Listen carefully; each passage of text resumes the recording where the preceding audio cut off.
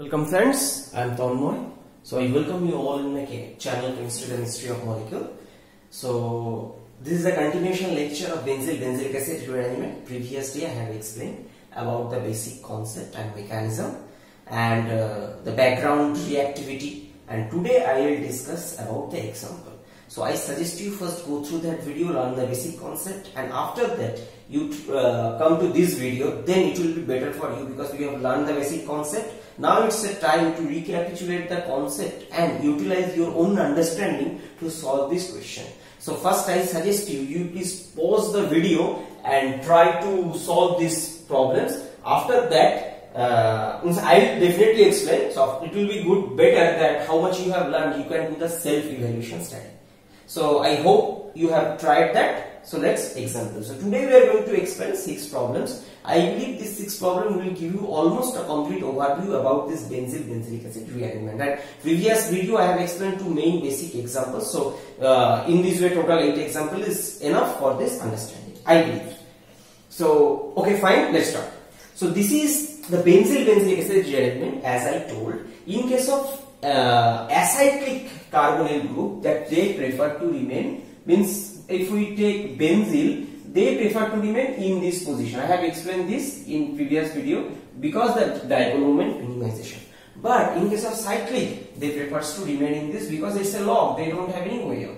But here you can see this here no alpha hydrogen, but here you can see there is alpha hydrogen, and generally as I told for Benzil Benzilic acid rearrangement it is essential not to have alpha hydrogen, but if it is there is a problem of means there is another competitive reaction, that is aldol condensation. Second point, that due to this 1,2 position, these carbonyl groups highly electron deficient. Second, the LUMO of this, means pi star of this and pi star of this combine together and form a new LUMO having relatively lower energy. That's why they are more prone for nucleophilic attack. I have explained it in the previous video also. So what happens? So here alkali attacks and this, but aldol condensation is also a competing reaction. Okay, but let's start.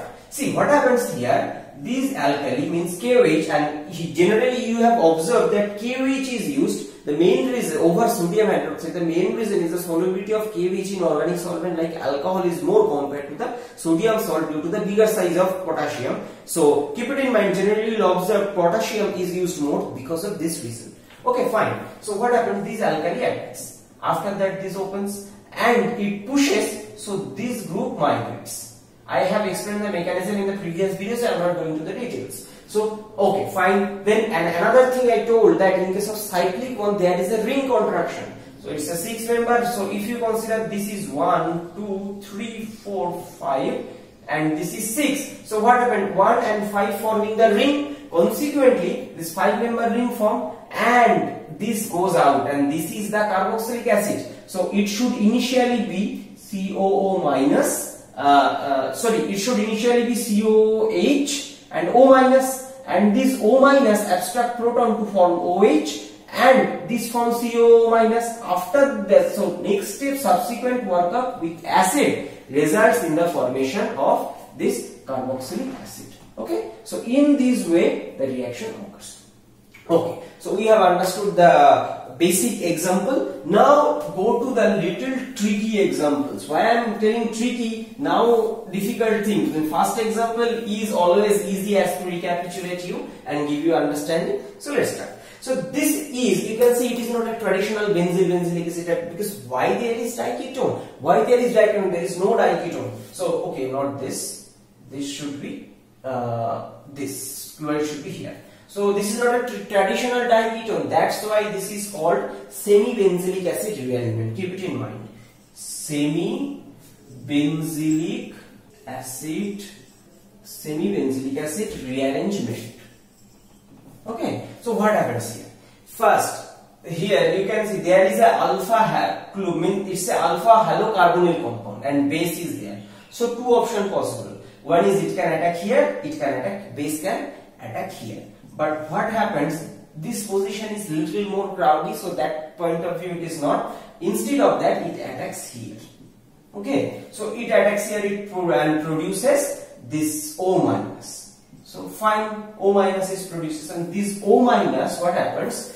This O minus pushes electron and consequently this phenyl migrates. Okay, and this phenyl migrates means it is better to write in this way. Chloride is in this side. So phenyl migrates and chloride leaves.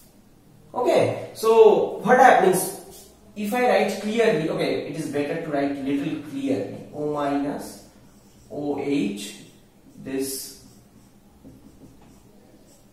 is Me, this is pH, and this is Cl. So what happens? This pushes electron, that's why consequently like benzil benzilic acid here, when this migrates and this leaves. What is the reason of migration? The reason of migration is this can leave. It has a leaving capability. So this reaction happens in this way. Oh, fine. So what ultimately it produces? Phenyl goes here and carboxylic acid is here. Okay, so it means it produces phenyl is here. Now under alkaline condition, this is still under alkaline condition. So this OH means initially it should be this because OH is there. O minus is these oxygen forms a double bond, chloride leaves, but under alkaline condition this O minus will be converted, this OH will be converted into O minus. Okay, fine. Now you can see we have applied acid. Acid means HCl ethanol reflux. And another thing, no water is mentioned here, so you should consider this is HCl dissolved in ethanol, not aqueous HCl. Okay, so what will happen? First of all, HCl will protonate this. In the second position, HCl will further protonate here, because we know due to this resonance the electron density is more on this oxygen. Okay, fine. So formal positive charge here. Now at these conditions, the esterification reaction, this ethanol molecule attacks here. So it opens up, and what it produces after attack, this is the pH. So it's a simple esterification reaction. Still I am explaining the mechanism. This is also OH and this is OET. Why I am writing OET? Because after attack the proton will be eliminated, additional proton. Okay, fine. Now it could be further protonated to form OH2 plus, and at this condition this can push and this can leave. Means if it leaves, it will produce a carbocation which is stabilized by both the conjugation of this versus this. But if this conjugation, if we consider from this side, then there will be positive charge here. Instead of that, this is a OH, so it can release the proton and neutralize. So in this way, it could be prepared. And finally, this part. Then ester part, formation part you understand. This part, this is a simple amine. So under acidic condition, it will be protonated to form HCl salt. As the acid we have used, that is HCl. And this is a compound name as demerol.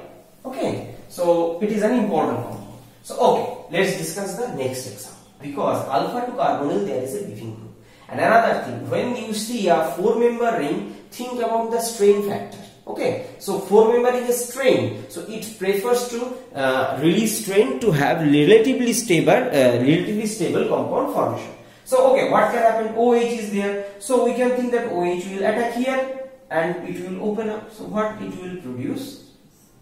It will produce, this is Br, this is O minus, and this is OH. Fine, this is the irreversible reaction. Okay. Now it can push his electron, and what can happen? Either this OH can leave, one possibility. Another thing, this carbon can migrate. Okay, so see here, this is 1, 2, 3, 4. Like 1 is getting outside, 2 and 4 forming bonds. So ultimately it will result in formation of, and if we attack, bromide will leave, semi-pillar type rearrangement. So this is 3-member, and here this is so double bond O and OH, and under alkaline condition, similarly O minus, after that acid, this will produce this cyclopropane carboxylic acid. Now, one point to be remembered, you can see here that from a 4-member ring, a 3-member ring is producing, which is also strain. True, but actually this is relatively more stable compared to that one. Okay? Okay. So let's discuss another example. One interesting part is that there is tertiary butyl. And this tertiary butyl, what it does, it locks the rotation of this cyclohexane ring. Means it always remains in equatorial. So if these undergo this rotation flipping, then the tertiary butyl group will come on the axial position, which is unfavorable because of diaxial interaction with the protons. For it means right now here this proton. So if any tertiary butyl group is here in this axial this time, so this and this proton repel very much. That's why it is unstable. So it stays in this position. So that means it is locked. So what happens? And so you can see this is bromide is in axial side and this is in equatorial side. Fine. So what can happen? This is alkali. So alkali can attack here, and what it will produce? It will produce a similar O minus OH thing. And see, this is can push electron and this phenyl can migrate and it can leave. Now as usual I have told it's good, but I believe I should give you little more understanding. Why? Because this is the sigma, this axial. So sigma star is here, where the electron will go. And another thing, this phenyl also in the same direction. Second point, phenyl is attacking from the bottom of this equatorial side. So this is axial, and this is equatorial, means this one equatorial. So phenyl is attacking bottom. So this part. So what will be the product first? If this phenyl attacks, so this part will be carboxylic acid, means COOH, and phenyl will go. So carboxylic acid will go upper. Upper means this side COH, means after this it's an alkali condition. So COH will go upper and phenyl will remain here. So don't make mistake, because phenyl is attacking from back side. That's why this part will go to outside. Okay. So this is the strategy. So and in this way you can see the position of group could be inverted, means change. So this is a unique strategy, and I will make later about video about cyclohexane. It's very important as well as difficult also. Okay, fine. So okay, before going to this, let's go to example number 6. So what happens in presence of alkali? Many chances is there, but as we discussed previously also, so this can means one aldol condensation addition to carbonyl group. This is unaffected; it will not react, and this proton would be abstracted. So let me draw it. I am not drawing other parts since I am not drawing this part. This is unaffected. So let's focus on this. This is the methyl, and this is the 5-member ring. So here O minus will be formed, and along with that there is methyl. Okay, fine. So what happens here? This O minus is, so it can push his electron, because if this O minus can attack here, but it's a 3-member ring, not stable. Generally you can see it is in Fabovsky reaction, but that is difficult. And if there is a chance of other pathway which can release this, avoid this 3-member ring formation, it will follow that. So what happens? It can push his electron, and consequently what can happen? This bond can migrate. Okay. It will be clear, because let's consider number 1, 2, 3, 4, 5. Sorry, 1, 2, 3, 4, 5, 6. And when ring changing or from acyclic to cyclic, it is better to provide number, mistake is reduced. So this carbon is getting this. So right now 5 will be attached to 6. Okay, and it is pushing, so it will be a carbene. So what is expected here?